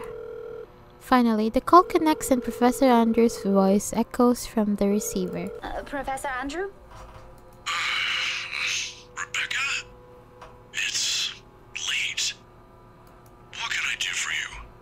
I know, I'm sorry, but this is a bit urgent. After all, this is a more pressing matter. Our lives might be at stake and we're still in the dark. Actually, I was wondering if I could ask you to do me a favor. October 30, Sunday. Professor Andrew Clark has agreed to meet me with 2 days later in front of Lodgeburn's public library. He has other commitments, but being a longtime family friend has its perks. I have my parents' connections to thank for that. Of course, I'm not the sort to impose on him often, but the situation is... well, it's not entirely bad, although it does require calling in a few favors from friends like him. Without his signature, I won't be able to gain access to the library's restricted section. If I want to get more in-depth information on the Ermengarde mansion, that is. Not simply what they choose to show to the general public. As much as I hate to admit it, there's always something people censor, and whatever it is, I won't ever find it in the general section. It has to be what they're keeping here, beyond the public eye. The thought of that alone makes me antsy. Thankfully, I don't have to brood over it. The wait for the professor doesn't last long. He never did enjoy making people wait. Likewise, he dislikes people who are tardy. He arrives 5 minutes after I do, greeting me with that kind smile and casual wave of his hand. I haven't seen him in so long, but it appears he hasn't changed much. His familiar presence alone is enough for a fond smile to spread across my face. Professor Andrew. Rebecca, didn't I say long ago you can drop the professor? You know I can't possibly do that. Even if I can. It feels disrespectful to call you by your name alone. Both you and Ashton never listen to this old man. Kids these days. All right. But just for today, since you're doing me a huge favor, Andrew. I guess you simply can't have it all, even at this old age. But pleasantries aren't what we're here for, yes? You mentioned you needed a permit. Yes, sir, if that's okay with you. More than fine. Anything in pursuit of knowledge, as they say. He hands me the permit without further prompting. And just like he promised, he's also written a recommendation after his signature. This is more than enough to get me to those files. I mutter a small thanks before slipping it into my pocket. Although when I look back up, his brows are furrowed, the very face of curiosity. Not surprising considering how vague I've been during our little talk over the phone. Right then and there, I've decided to tell him if he ever asks. Maybe not all of it, but stuff he needs to know. If it's the least I can do to thank him. As expected, true to his inquisitive nature, he asks. If you don't mind, though, I know you've always been an eager learner. But may I know what in the restricted section that piqued your curiosity? It's the God mansion, sir. His quick raise to an eyebrow at that, and for a while I fear he'll take the slip of paper back. Is there something in what I said? The ones they have out in the general isn't enough? I'm, hoping for a more in-depth read, sir. More about the history and the people who once lived there. The general section doesn't have anything much on that. Oh, I see. Well, you certainly aren't the first one to be enamored with that place. It doesn't shock me. The architecture is admirable, and the urban legends are something to talk about. I think enamored might be a little too much to describe our interest in it. But I have to agree. The mansion is beautiful, even with the renovations. They kept the stained glass windows, too. They are magnificent. Oh, you've seen it. I was there for a few hours to attend a housewarming party. The invitation was for my parents, but they couldn't make it. My mum used to work as a private tutor for the Evans. Hannah Wright? Ah, I know of her. Her husband, too. Who doesn't? Luxborn's most popular couple. Something falls behind his eyes, the warmth in them suddenly gone, like he's reliving a painful distant memory and seeing it play right in front of him. It disappears almost as soon as it surfaces, but the look has unsettled something in me. Is something the matter? Nothing much. But you know, you're already like a daughter to me. So if you could, do be careful with the friends you make. Is this about the Wrights, sir? Just a friendly advice from an old man. Don't think much about it. Anyway, I have to leave now. Can't miss my weekly serving of bear claws. Say hi to your parents at the detective inspector for me, will you? I wish you luck with all that research. I will. Thanks for this, Andrew. Andrew gives me my shoulder a light squeeze, the gesture a younger me has always appreciated, and quickly crosses the street after. I watch him until he disappears behind the door to a cafe, until the doubt swimming inside my head finds a moment to rest. Whatever his business is with the Wrights isn't anything I should concern myself about. But somehow, in the grand scheme of things now, all of it feels oddly relevant. The how, though, I've yet to find out. And I'm hoping the library will give me the answers I want this time. On a gloomy Sunday morning, the library is especially empty. The second floor in particular. I've always considered this place to be a sanctuary, a respite away from the hubbub of the city. As a child, I grew up reading books here, spending hours here to no end poring over the pages, living out fantasies in my head until my parents called me home. Now it feels nothing like it. The silence is mothering, suffocating, even with how clean they've kept the microfiche room. How the entire small of it lacks a speck of dust or clutter. Breathing is a struggle for air.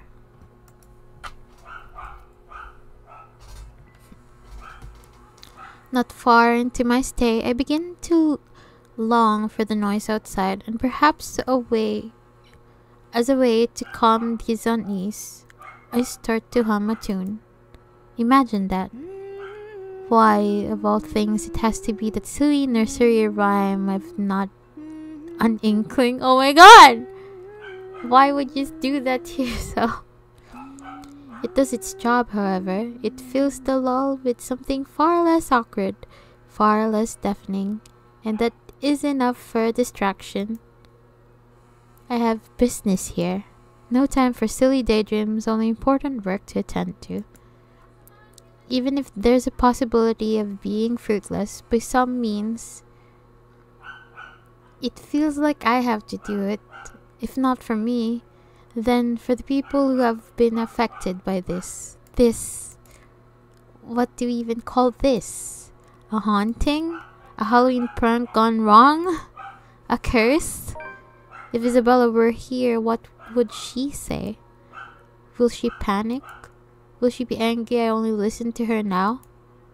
It all stems from that one moment in that movie house, doesn't it? We could have avoided this had we've only taken her warnings to heart. One stupid mistake is all it took to send our normal lives on a downward spiral. Oh hell no. Frankly, I'm no longer sure if I'm angry at myself for it or at the universe for throwing us into this mess. But we can only make do of what little we have, and that's exactly what I'm doing. Going here might not be the right decision, but it's a start. A good start. It doesn't take much time for me to find what I need. A microfiche of old newspapers, long kept in a special storage cabinets at the far end of the restricted section. The years 1620s and beyond. Before the city of Luxburn even exists in the small records, and the mansion has just been built, and Anselm is nothing more but a small sleepy hamlet near a river. A lot of pieces are missing days, sometimes several consecutive weeks without any records remaining. Often it goes on for years. Troublesome, but as it is, I'm lucky enough to find anything at all considering how far I'm looking back. Can't be picky now. Can't waste time mulling over what record keepers of the old could have done to make this a breeze for me. I can still work with this.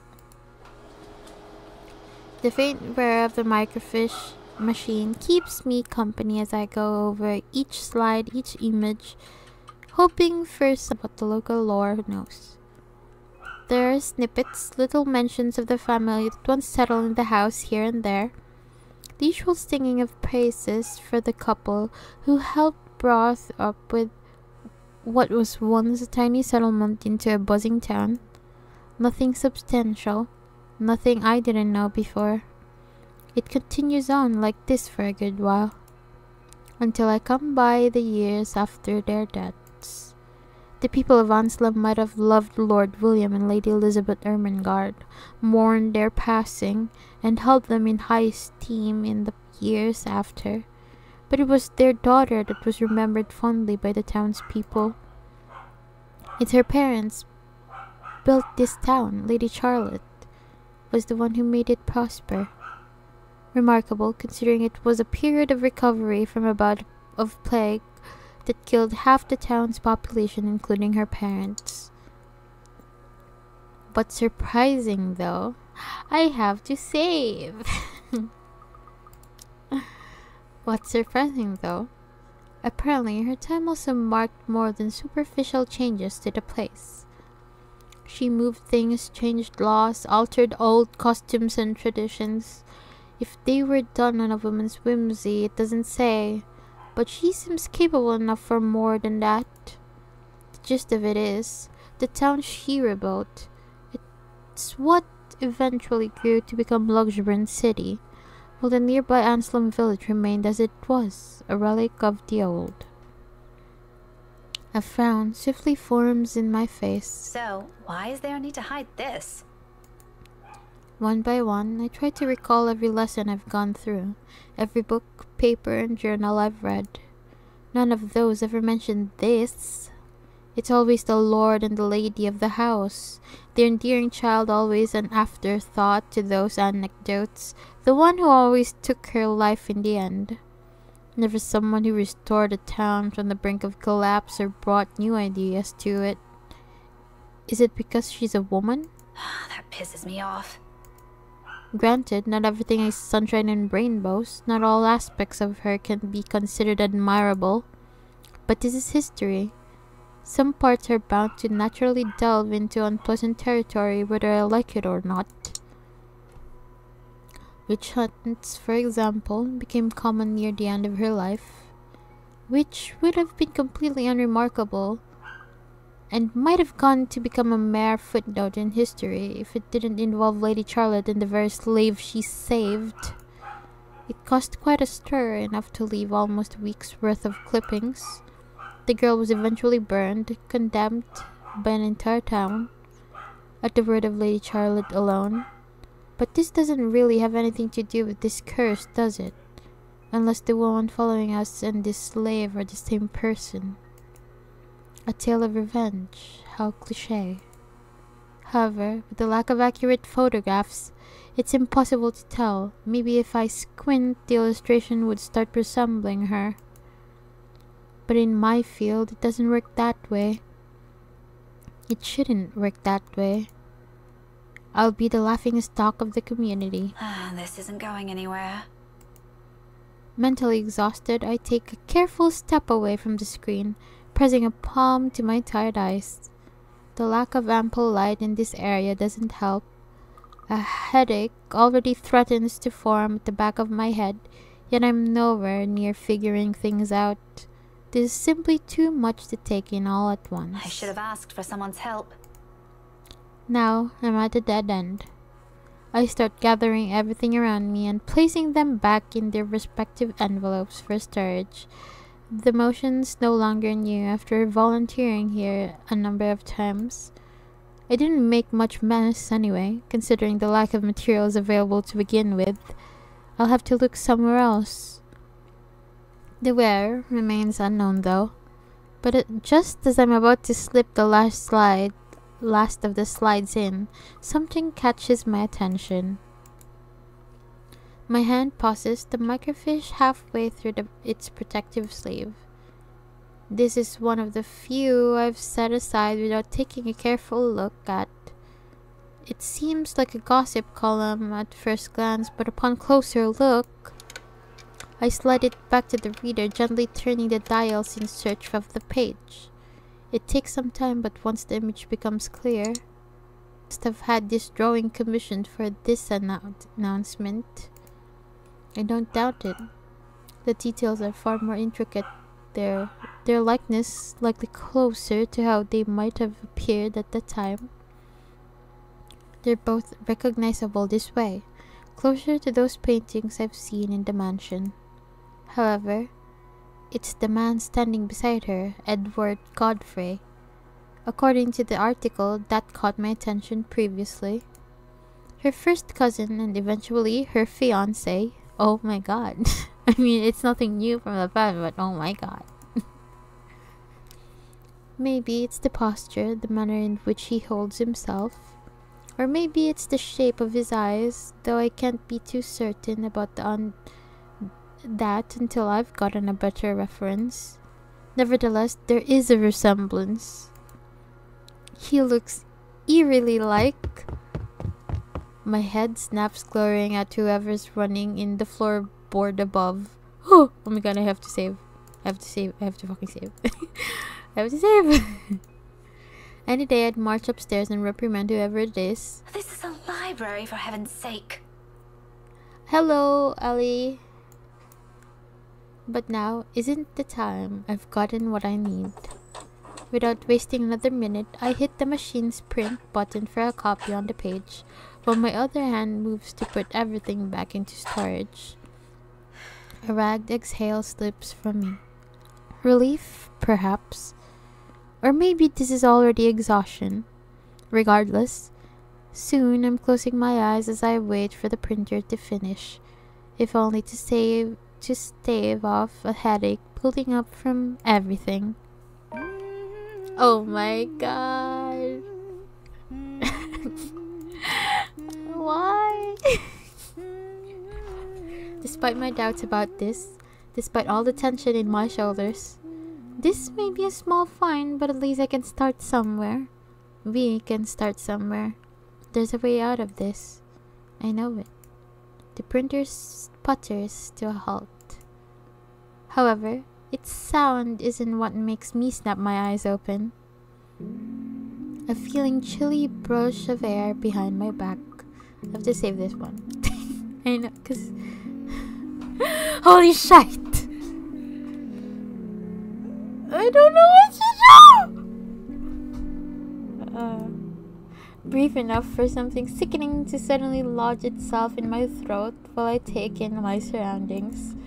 It's that suffocating sensation again, creeping to every part of me, crawling under my skin, draining me little by little of any strength. From the day in the mansion, from that brief moment at the school, without delay, I grab the papers and make a quick beeline for the door. Ah! Bitch! My whole body freezes. Oh yeah, your body should freeze. You know. What are you doing, Miss Pink? I hold my breath, not daring to make any noise. For a little while, only the sound of papers crumpling under my grasp fills the room. The excitement from earlier gone instantly, replaced by cold, seeping dread spreading throughout my limbs. But more than the fear is the anger. It pains me to hear her using my own student's voice against me. More than once I believed it was really her. She has no right. Why don't you play with me? I don't want to play with you. Although she hasn't made a move, if there isn't a wall behind me, I'll probably take a step back. Anything to put a distance between us, no matter how small, as long as I'm out of her reach. But I steel myself. Because if I do fall back, turn away from her, I'll be left with no way out. Oh, I have to fucking save it! Oh my god, I have to save it. I have to save it. I have to save it here. I am not dying here. You think you scared me? Miss Pink, don't be so rude. I'm waiting. I'm not afraid of you, you spook. This is one Scotswoman. You aren't getting into an early grave without a fight. Come at me! Oh my god! I expected she'll lunge through to me, but the monster she is. Instead, all she gives me is smile twisted and gnarled. It's as if time has crawled to stop at the sight of it. A split-second decision, and before I know it, my body shifts, eyes closing, attention, hand grabbing, whatever, solid enough, nearby Timon, hurling it at her. Wait, what the fuck? Smart guy, run. My legs can carry me despite my heart starting to burst out of my chest. But in the maze of bookshelves and white people, head for the door. If there's one, it is out of this room, out of this place, as far away as anyone can get from her. I can't think about the rest of what I can do after I'm outside when there are other people I can ask for help. When she's not chasing me after like this. There's no hesitation in my steps as I race through the restricted section store, head downstairs, and barrel straight for the library's exit. Towards safety in a desperate bid for my life, library rules be damned. I can no longer hear her behind, but I'm not taking any chances. A breath almost escapes me as I near the door. A little more, when out of nowhere a library cart careens from a blind corner and slams to my sides. Fuck! My back hits the floor with a hard thud. The impact completely knocking the breath out of me. Book it. Like the copper tang of blood gradually spreads over my tongue as I fight to get my bearings back. I force myself to move, even with the excruciating pain coursing through the limbs. The things are really good, but there's a moment to respite. What do I have to do?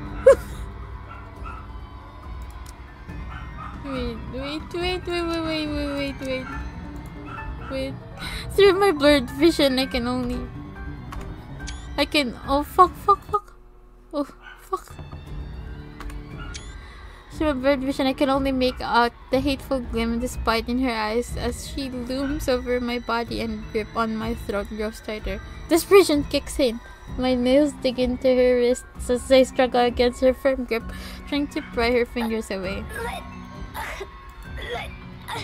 Wait, what do I do? Oh, it just slid into the green bar. What do I do? Bitch! What?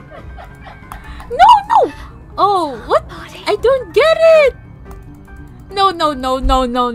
That's not fair. Continue.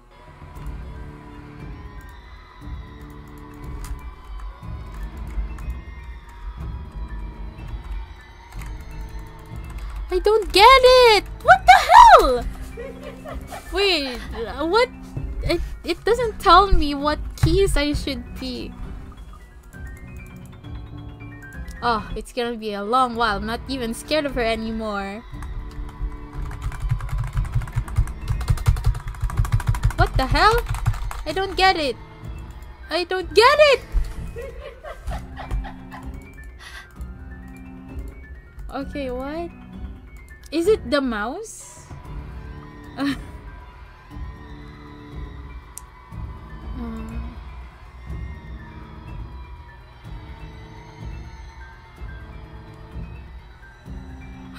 Oh my god, it was the mouse! Wait, really? It did say move the mouse? My limbs are moving on their own before what I could fully register in my brain and my lungs could recover. I wasn't reading anything, I was just looking at her. Behind me, she lets out a cry, sharp, loud, and thunderous against the empty walls of the library. But the fear her wails bring compares nothing to the relief washing over me when I finally make it out.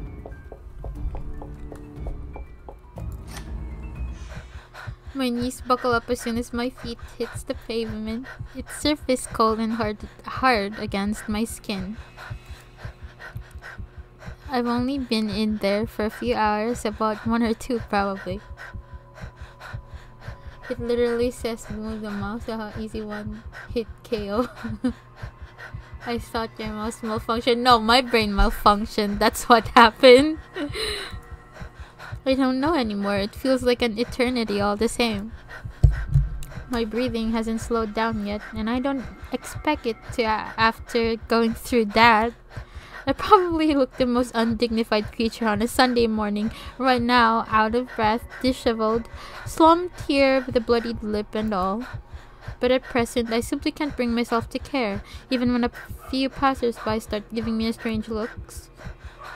Stare at me all you want, I don't give a single shite. Yeah, I'm alive. I'm safe. This isn't the end yet, but I'm safe. And inside my bag is something that could get us out of this mess. Nothing definite yet. I don't want to get my hopes up, but it's still something. If Isabella is here, I'm sure she'll feel the same. She'll even be the first one who'll put her fate on it. Wherever this'll lead us to is a victory on its own. Now, all that's left is to find the others, the rest of us trapped in this bloody nightmare. Right on cue, as if an answer to my previous thought, my mobile phone lets out a beep. I pick it up, simply hoping it'll be one of them. Only it's a voicemail that greets me. From Ashton. There's a pang of disappointment, of course, but it brings some reassurance that nothing's happened to at least one of them. Hey, Becca, call me back when you're free. We need to talk. ASAP.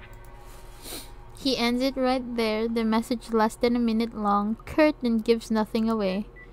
I let it ease my worries regardless and do as he asks. Because this, too, is another triumph for us. One less thing to worry about. Oh my god. What? Oh, nice!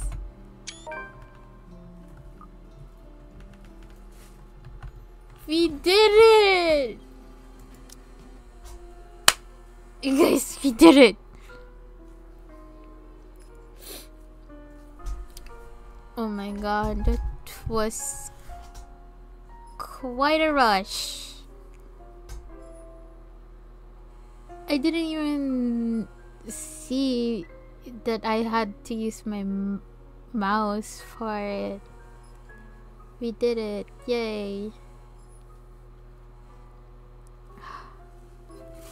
Wow. We did it, guys. Congratulations, Rick. Rebecca lives. Yay, yeah, Rebecca lives. I can't believe how long Rebecca's chapter is, because like most of them only have like 3 hours at least to, I mean at most, to get finished, but like Rebecca's like more than 5 hours, I think. Like more contents to Rebecca's. Good job, yeah. Not a good job for like not reading what the prompt do.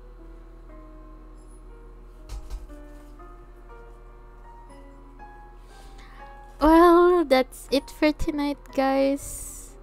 I'm so glad that you were able to let Rebecca live and somehow up her relationship with Ashton.